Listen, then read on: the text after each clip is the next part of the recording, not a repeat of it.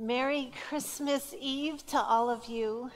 We saved the best for last at this 10 o'clock service as the day has done its work and we enter into this nighttime and we imagine this story in a new way, that God comes into this world in the birth of the baby Jesus. And as I look out, I know so many of you hold this service as special as a tradition for you, and I'm so glad that we have the opportunity to be together. We'll hear the gospel from Luke, we'll sing the songs that we know and some that are new, we'll pray, we'll share in Holy Communion together, and as always, as God's word is proclaimed, the Spirit comes and lands on our hearts, and so we entrust that tonight. What you need, God will enter your heart and shape us as a community as we lead forth. We're different this year than we were last year, and yet this story continues to speak and continues to proclaim God's love through Jesus is born tonight. So everything you need will be in your bulletin and on the screen. We'll guide you in just a little while to our instructions for candle lighting at the end of the service. So glad we are here together, and I invite you to join us as we sing and we light all 4 candles and the Christ candle on the Advent wreath tonight.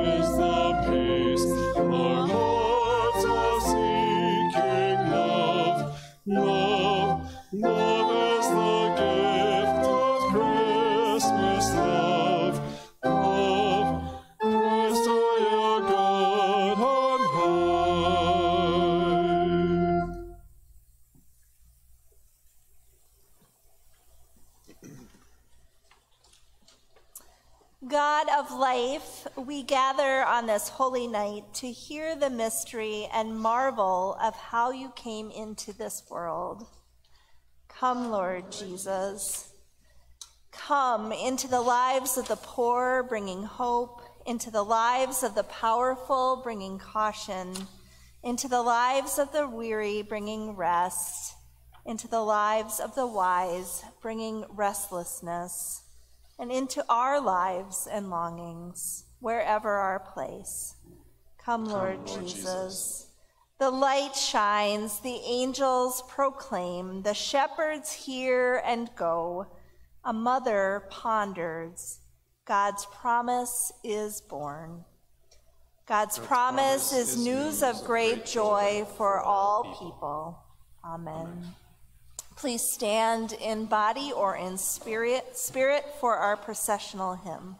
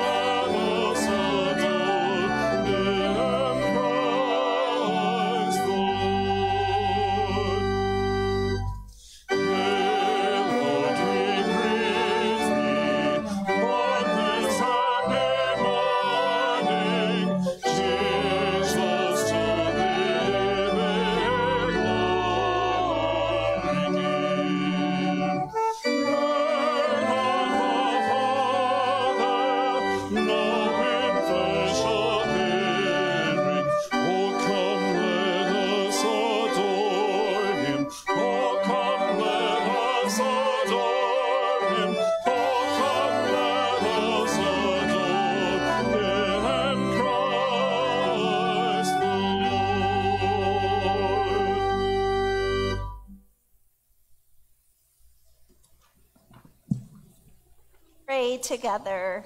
God in flesh, your love breaks through heaven on this holy night. Gather together this fragmented world and embrace each heart in hope. May all of creation sing of this comfort and joy. Christ is born. Amen.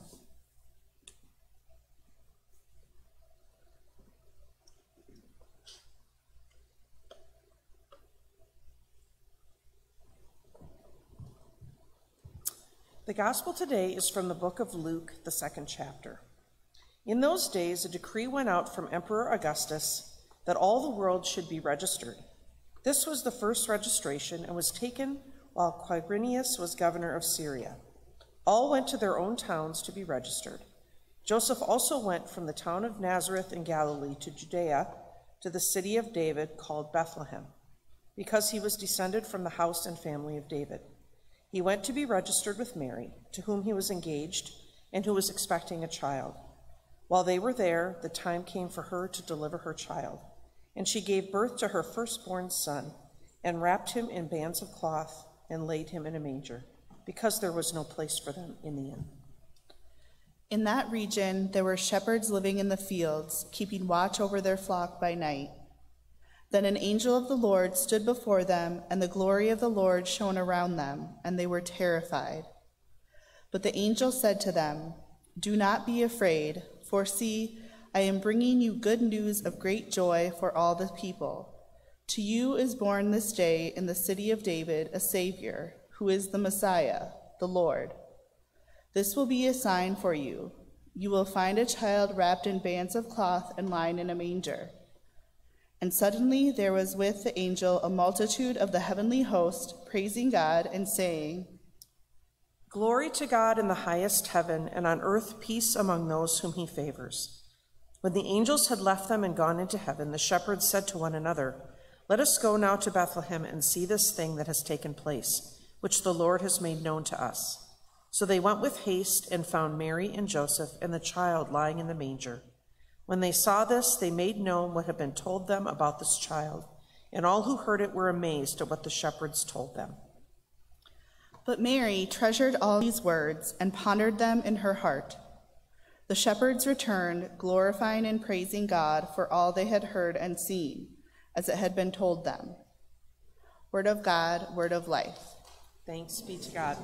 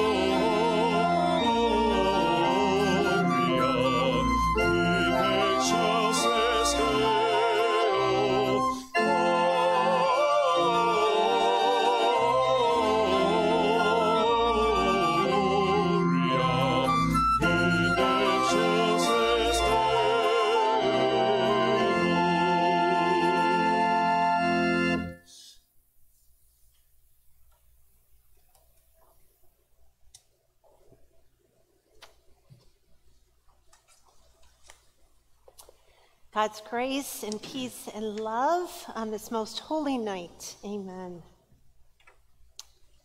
The poet writes, Later that night, I held an atlas in my lap, ran my fingers across the whole world and whispered, "Where does it hurt?" It answered, "Everywhere, everywhere, everywhere." I'm thinking about Joseph this year. He might be the character in this birth story we know the least about. We have to piece together Joseph's story by reading Matthew's gospel because Luke doesn't write much about him. We only know that he was engaged to Mary and that Joseph was from the house of David, the family tree of Israel's greatest king. But it doesn't sound like a kingly lineage kept Joseph from hurt. Early on in the engagement, he was told that Mary was pregnant by another. The life, as he imagined, beginning with her, now forever changed. Joseph had to internally process the shock and disappointment of this news because it was so secretive and scandalous. Luke never mentions that an angel came to reassure Joseph that he was part of God's plan. In this gospel, Joseph holds all of this on his own. Mary left for 3 months to visit her cousin Elizabeth to be comforted as the baby grew. But we don't hear of that same support for Joseph. He probably kept working, keeping focused and occupied while he waited and questioned. And then amid the uncertainty of this marriage, the Roman government ordered the people to register in their birth city, to be counted in order to be taxed. And so Joseph and Mary go. Joseph is held responsible for this journey to take on a story he wasn't writing. And even in his own town, his family was not able to welcome them in.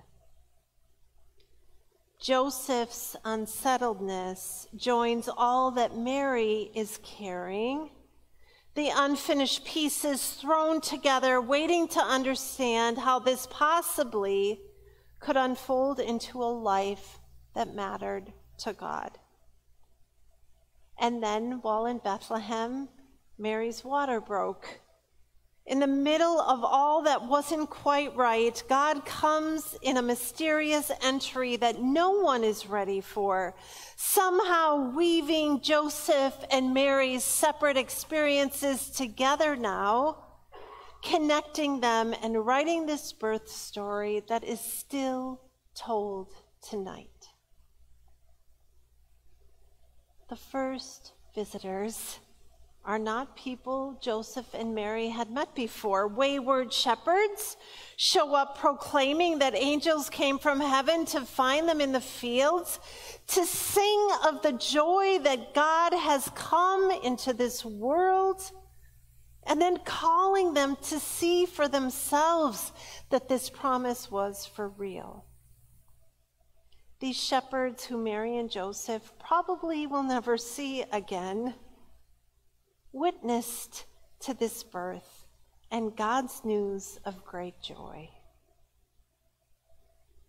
God calls unlikely people to go, to leave the regular routine, to be a part of God's wide horizon, dawning a day that would forever change the world, adding them to the mix to offer what they had as a piece in this unfolding story. On Wednesday nights here at church at Mount Olivet, as kids and adults come up for communion each week, we invite them to write their prayers on whiteboards, and then at the end of the worship service, we read what has been written, and we pray those prayers. So much of this writing is from kids. They just know what hurts, who needs tending and love, and so they write about it. Recently, it was the death of a beloved kindergarten teacher's husband. They prayed for friends who were sick, for people who are hungry and unhoused, for grandparents who have died, for the people and the country of Ukraine. Maybe even more than us adults, kids trust that God will come to the hurting places. And as they grow in their faith, they learn that Jesus, God in flesh, was born to people who were still figuring things out in a place so different from what they expected, and that they met people who came into their lives to bring comfort as they witnessed to God's love. Kids just trust that people will pray their prayers and that God will hear them, and in the mysterious mix of divine and human, bring all the forces available to offer love and to bring hope and healing to the hurting places. You see, God is not done creating, even in the messiest of circumstances, so much so that God in flesh enters to experience this bumpy and ever-changing life with us. This is the Christmas story.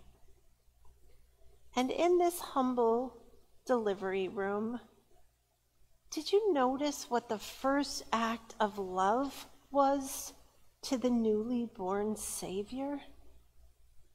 God, who could concoct an entrance in any way God would like, is received in a swaddle, a tight wrap, an embrace nurtured skin to skin. The first interaction of the divine with human is tender, loving care. And that is the sign the shepherds are told to look for. The angels say, "You will find a babe swaddled, lying in a manger." That is God's presence made known. And maybe that can be a sign for us too. When we doubt and struggle with our own faith, when we are longing for purpose or a plan or a place, look for the moments of tender care, because you will find God there too. And when you can't seem to find it, offer that TLC yourself. Be open to the places and the people God is calling you to meet. I connected with a colleague of my dad, who at the time was a mother to 4 teenagers and young adults. Oof. In addition to being a high school counselor who was guiding these emerging, growing adults in all the challenges, joys, and decisions of life, I looked at her in awe and I asked her, "What is your secret? How do you do what you do?" And her response, "Just love them." As the poet writes, hurt is everywhere, yes, but love isn't far behind, showing up in unlikely places, offered from person to person, kind act by kind act. Jesus is born for every hurting place and comes to remind us that that is where God will be found. And maybe that is why all of Jesus' life was coming close to people on the edges, proclaiming that the blessing of God would not be found in some perfect church palace, but would be found in the weeping, the poor, the peacemakers, the hungry, the persecuted, and the excluded. And amazingly, God empowers us to both care and be cared for, extending this swaddling love each day to wrap this fragile world. If your life is unsettled, if the life you're living is not the story you expected, if you're holding something tenderly right now, if you're wondering where life is taking you, you're in good company. This is the place where the Savior is born, and on this night, God comes into this weary world, connecting people who have never met, and also including the earth and the sky, all together in proclaiming this story of how the divine is so enfolded in this world. Wherever you are a part of this story, and no part is too small. And this will be the sign: lives wrapped in love. The poet writes, "The atlas of the world is held in God's lap." But God can't stay there. God needs to come down. And so a Savior is born into this imperfect world and into your heart. Let it be so. Amen.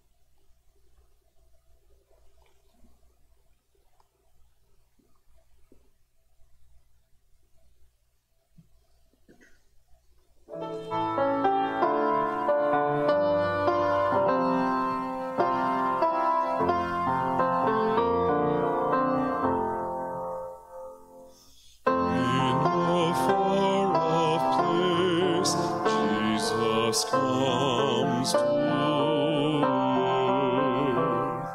Sheep and cattle graze the sand.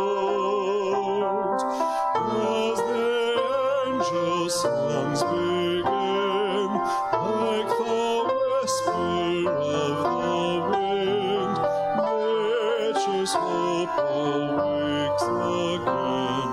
Jesus comes.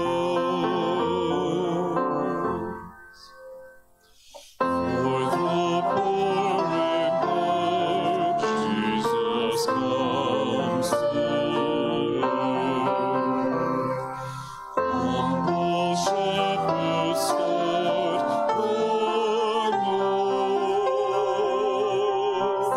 The rich homeless infant born, for the meek and those who mourn, for the weary and the worn, Jesus comes.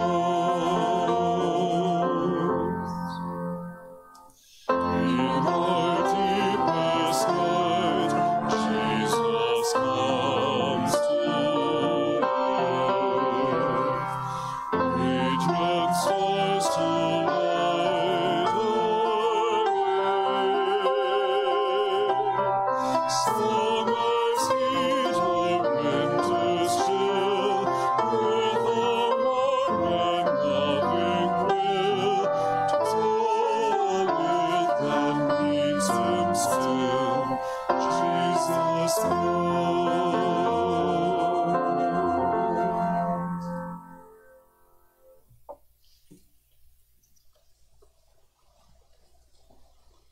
During this time of offering, we offer our gifts to support the mission and vision we have here at Mount Olivet.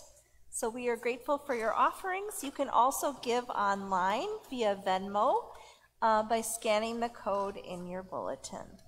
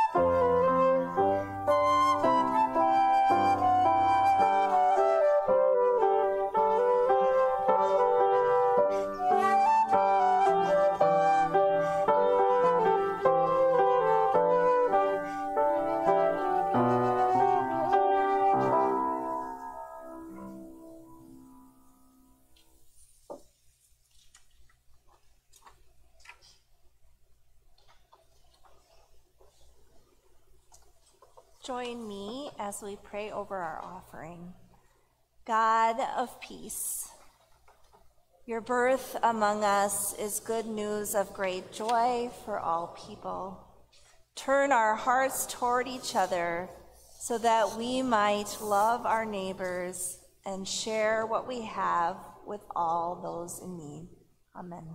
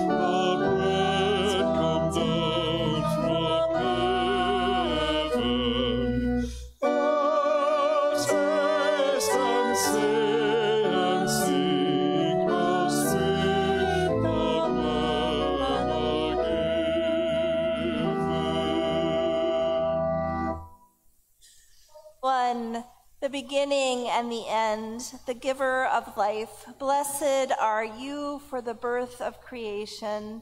Blessed are you in the darkness and in the light. Blessed are you for your promise to your people. Blessed are you in the prophet's hopes and dreams and for Mary's openness to your will. Blessed are you for your Son, Jesus, the Word made flesh. In the night in which he was betrayed, our Lord Jesus took bread and gave thanks, broke it, and gave it to his disciples, saying, "Take and eat. This is my body given for you. Do this for the remembrance of me." Again, after supper, he took the cup and gave thanks and gave it for all to drink, saying, "This cup is the new promise in my blood, shed for you and for all people for the forgiveness of sin. Do this for the remembrance of me." Holy God, you come to us in bread and wine with love and forgiveness, with mercy and compassion, connecting us to one another and to you. Send your Spirit now on this meal and on us, that we may behold your presence and be held in your love. We pray now as you taught us to pray. Our Father, who art in heaven, hallowed be thy name. Thy kingdom come, thy will be done, on earth as it is in heaven.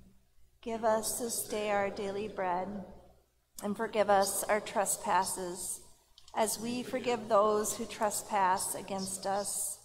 And lead us not into temptation, but deliver us from evil. For thine is the kingdom and the power and the glory, forever and ever.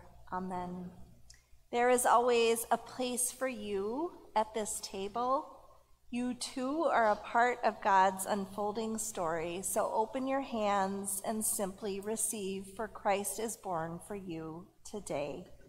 If you are online and having communion at home, hear these words: the body of Christ is given for you, and the blood of Christ is shed for you. For those of you here in person, ushers will guide you forward with the reminder that the wafers are gluten-free, the wine in the cups is dark in color, juice is light, and you are welcome to use the kneelers to pray. Come now, for all has been prepared.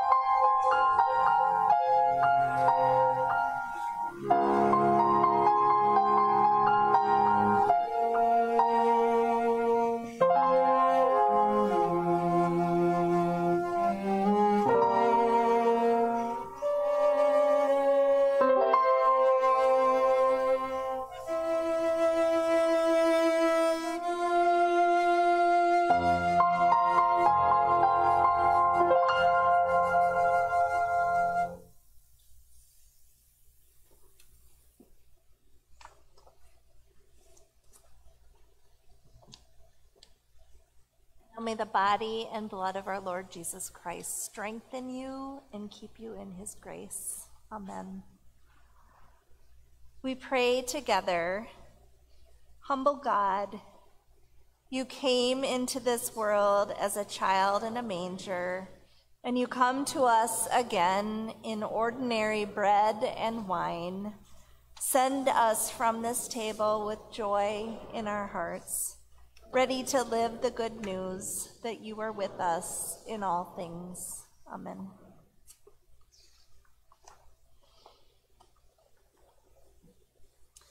With wonder and thanksgiving for Christ's coming into this world, we pray for the church and for the world and for all who are in need. This day of your birth, O God, dawns with new hope for living things, for starfish that glow in the deep sea and stars that light up the night sky, for snow-capped mountains and snow-draped evergreens, for the red panda and the red-tailed hawk, for the oceans and the air, for plants and the soil, that they might pulse again with life. Inspire us, O God, to renew our relationship with your creation. God of heavenly peace, hear our prayer. Bring peace into this world, O God, and an end to armed conflict and violence. Raise up leaders in every community and nation who will honor human rights for all. Give us courageous voices to speak out against oppression in all the spaces where we live and work and play. God of heavenly peace, hear our prayer. Bless all who worship on this holiday. Be present at our tables, breathe reconciliation into our families, and watch over those who travel. Sustain community organizations that give to people in need, including our Mount Olivet partners. God of heavenly peace, hear our prayer. Lead those who are in desperate circumstances to safety and shelter, care, and viable employment. Grant rest to those who are weary, companionship to those who are lonely, and comfort those who are grieving. We give thanks for the saints of every time and place who have gone before us.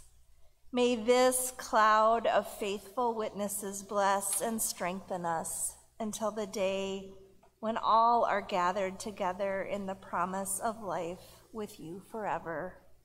God of heavenly peace, hear our prayer. Through the mystery of eternal love made flesh in Christ Jesus, we entrust all for whom we pray into the tender mercies of God. Amen.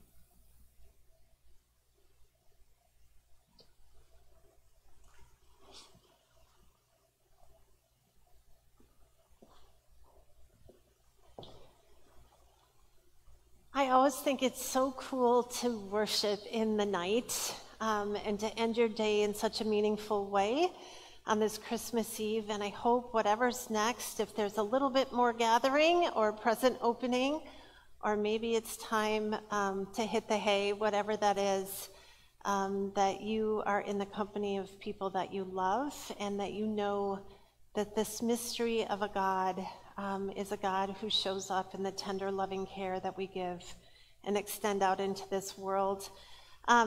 I do want to leave you with just a futuristic sense of who we are as a church. Back in 2019, we created a vision to be open, and that is to be open to where God is calling us as a church.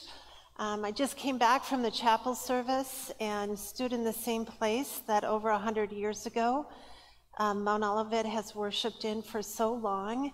And now we're looking at a world in a new view and where the church is. And so we have started our third phase of Be Open. The first two have been grounds and then open tables. And we are due to serve 20,000 meals with partnership with Loaves and Fishes here at the beginning of 2023. And now we're really opening a door to what is next for us. How are we called as a church to respond? What are the needs that aren't being met? Who are the people and the organizations that we may partner with? We don't quite know the answer, but one way to get there is to free ourselves from our mortgage debt. And we received a tremendous gift from a Mount Olivet family to start this generosity in motion. We've added to that COVID relief funds. And so as of today, we are $91,000 away from paying off our $1.1 million mortgage. And I share that with you tonight in case you haven't heard about this work that we're doing. It's a technical detail, but it has a futuristic wing to it on where God is leading us. What could we do with that money that we have spent on mortgage now to advance our mission at Mount Olivet? All of those questions are grounded in God's love through Jesus and how we're called to share it. And I can't wait to be with you a year from now and tell you exactly how all of this is panning out. But if you haven't invested in this, I invite you to talk about that as your family to see how your gift, there's no gift too small or too big to make this happen. So thank you so much for your generosity.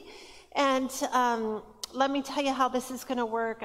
First of all, just a hearty thanks to our musicians who have been here for the long haul. Blake on the organ, and Dan and Katie and Abby. And there have been others just singing the gospel in so many different ways and inviting us to be a part of that. So thank you so much for sharing your day and your night with us. And they will lead us in O Holy Night. At the end of that, I invite you to raise your candles up as we sing Silent Night. The third verse is a cappella to raise that up high. The ushers will come down at the end of each pew and start lighting your candles. Just take the unlit candle and light that unlit candle to the lit candle just for safety. So I invite you to stand now as we first start with listening and candle lighting and then singing together. Silent.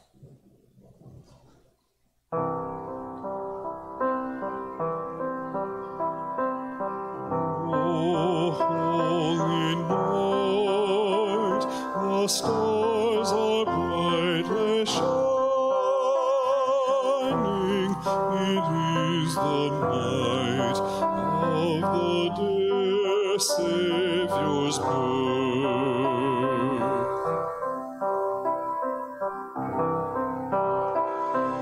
Long lay the world in sin and error pining, till he appeared, and the soul felt its worth. A thrill of hope, the weary world rejoices, for yonder breaks a new and glorious morn. Fall on your knees, oh, hear the angel voices. Oh, night divine, oh, night.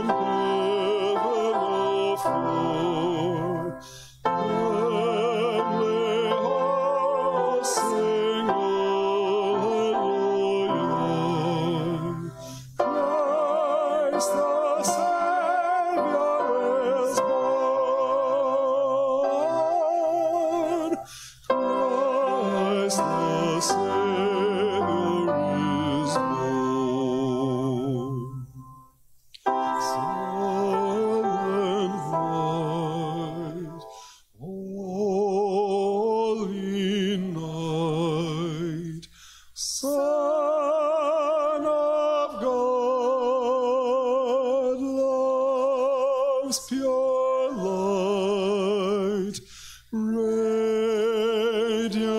beams from thy holy face, with a dawn of redeeming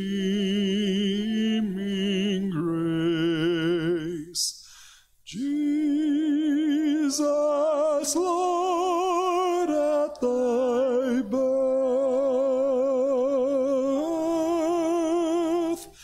Jesus, Lord, at thy birth.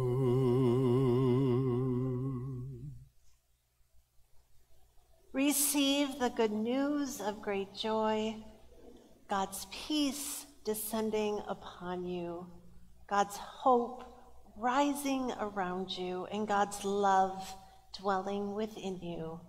Be blessed by the God who is born into this world for you, Creator, Savior, and Holy Spirit.